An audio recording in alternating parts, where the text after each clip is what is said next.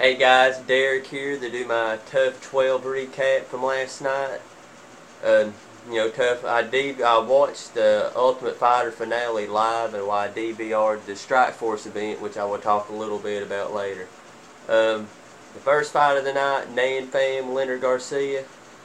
I'm just like the rest of you guys, don't understand. Leonard Garcia has get some luck when it comes to judges, don't you think? I think it's about 4 fights now that he's got the decision where he shouldn't have got it. Nan Pham looked good, though. I know I predicted Leonard Garcia to win this fight, but Nan Pham, he put the pressure on and, in my opinion, won the second and third round easily, and you can even make the case that he won the first round. Leonard Garcia, that guy's... he's excited. He is what he is. He's going to throw everything he's got. He's going to make it exciting, and he is what he is. But nonetheless, Leonard got the decision. I still think they're both. Leonard's definitely going to keep staying with the victory. And Nan Pham, I don't see any reason for him to be cut. So we'll see both of these guys back in the octagon. Second fight of the night, Rick Story, Johnny Hendricks.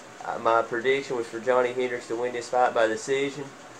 I was surprised that Hendricks could not take him down. I thought maybe the first round would go exactly how it would, because Story's a very tough guy. He's very strong, and I thought, but he don't have the best gas tank in the world. So come the second, third round, Hendricks will be able to get the fight down to the ground. Story impressed me in this fight. Story's going to, Story got the win by decision. He's a legit dude, and I would like to see Rick Story, maybe Diego Sanchez, maybe see that fight next. But nonetheless, Rick Story got the decision. Third fight of the night, Damian Maia, Kendall Grove. I predicted Damian Maia. I don't know if submission, second, third round submission was my prediction. He didn't get the submission. He did get the decision. Fight went exactly how I thought it would go. The key thing in this fight for me is Damian Maia. He's getting bigger, guy. I mean, for his strength-wise, you can tell he's putting on some muscle. So it's, and I think his striking's improving a lot. Actually, I thought the third round he outpointed Kendall Grove on the feet. The fight I want to see next for Damian Maia is Chael Sonnen. Let's see that rematch. Chael's been cleared to fight in March. I don't know if you guys have heard, but he only got suspended for 6 months for the steroid thing because apparently his doctor was okaying it. So Sonnen will be back in March, and I would love to see Damian Maia, Chael Sonnen, because I think for Chael Sonnen to get another shot at the title, let's see him beat a guy with great jiu-jitsu, because that's Chael's biggest weakness, and I think he has to. With the steroid controversy, I think Chael needs to win a fight before getting a title shot. So Damian Maia, Chael Sonnen. Co-main event, Stephan Bonnar, Igor Peiris. What did I say, guys? My prediction was that Stephan Bonnar was going to take this fight to the ground, because that's where he had a significant advantage. He didn't get the submission, but he ended up getting the decision win. Funny thing about this fight, Steve Mazzagatti. Gosh. It's amazing that this guy's still allowed to be in the cage and protecting the safety of fighters. I hate to keep bashing on a guy, but, him more than any other referees, same crap, and it's getting to the point now where it's just hysterical when you see Steve Mazzagatti in the cage that just something's going to happen with that guy. Stephan Bonnar got kneed in the head on the ball, which we can debate the rules another day, which all these things that they got points taken away from, in my opinion, should be legal. But nonetheless, Stephan Bonnar got the win. He's won 2 in a row now. I think, for me, I would like to see Stephan fight the loser of Thiago Silva, Brandon Vera. I think that, to me, because I don't want to see Bonnar keep fighting these guys that aren't top-notch fighters. Bonnar's a top-notch fighter. He just had a rough stretch there, and let's put him against the loser, Brandon Vera, Thiago Silva, see what happens. Main event of the night, Jonathan Brookins, Michael Johnson. My prediction was Michael Johnson TKO knockout first round. And it's funny because that was going to be the fight, because going in, Johnson was a plus 190 underdog. And I'm going to put money on. I'm going to put some money on Johnson, make me some money. when it got time to call in my bookie, I thought the Jose Aldo fight with Jonathan Brookins played in my mind, and it kept me from. So I didn't put any money on any fights last night. And that first round, I got sick to my stomach when Michael Johnson was just teeing off on Brookins. I was like, shit, I should have put money on this guy. But nonetheless, second, third round, Brookins fight, was able to get the fight to the ground. And I'll say this, and you guys on my videos, you're going to hear me say this. I can't understand. There's things in life that you just don't have the capability of. You can't be the best boxer. You might not be able to be the best wrestler. You might not be able to have the best jiu-jitsu. But the one thing that any human being control, unless you have bad asthma issues, is your cardio. I mean, all that takes, that's work and mentality. That's what cardio is. It's just you going in and putting forth the extra work. And Michael Johnson, first round, dominated this fight, and his cardio, his lack of work, his lack of preparation for fighting, has cost him of being the next Ultimate Fighter.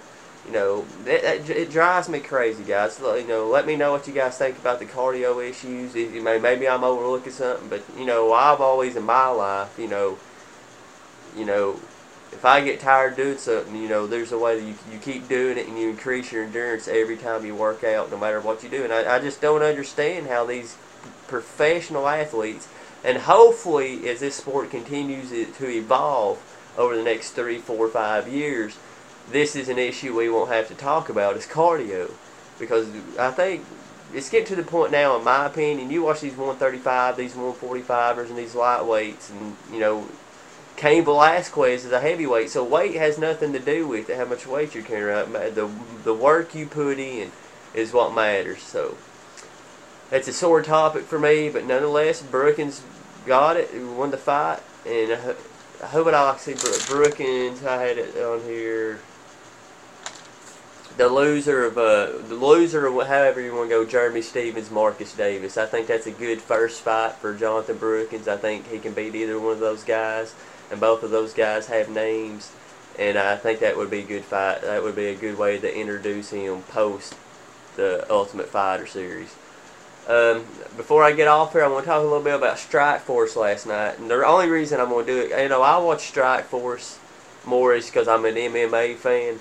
But every single time, the main websites that I follow, guys, because I cannot stand Sherdog, is MMA Junkie, MMA Mania, and Bloody Elbow. And last night, as soon as the damn Strikeforce show was over, which was only on about an hour and a half, I DVR'd it. They started talking about it. Strikeforce knocks out UFC in the first round. Strikeforce, can this promotion compete with the UFC? Guys, let's compare. I mean, last night was an Ultimate Fighter finale for the UFC, and Strikeforce had one-sided matchups from the get-go. I mean, honestly, they were exciting. I'm not complaining. It was a great show, but to say that Strikeforce is anywhere near the level of UFC is ridiculous, and I wish you journalists out there and you guys on here on YouTube would stop this crap, because the UFC is where the big boys play. Gilbert Melendez, as good as he can say he is, if you're as great as you say you are, get out of your Strikeforce contract and come fight legitimate guys time after time after time. Sorry if I seem like a UFC nut hugger, but the truth hurts. It was a great night of fights for Strikeforce. I enjoyed it, but like I said, they were all one-sided fights from the get-go. I mean, Matt Lindland, Robbie Lawler, who didn't see that happening? Paul Daly, Scott Smith, who didn't see that happening? Dan Henderson, Babalu, who didn't see that happening? So I thought the Mike Kyle dropping Antonio Silva was interesting, but Silva knocking him out on the ground was what you expected. So with all that being said, with all the great shit that everybody keeps talking about Strikeforce, it was a good show, but did you really learn anything new about those fighters that you didn't know? Did you see any progression in any of those guys' careers? No, because it's what you expected. The matchups were made that way. Great night of fights, guys. That's my only rant on the Strikeforce issue is, hey, Strikeforce is a great promotion. I'll support them. But let's not put those guys on the same level of the guys that go in there and fight legitimate fighters, fight after fight after fight. Peace out, guys.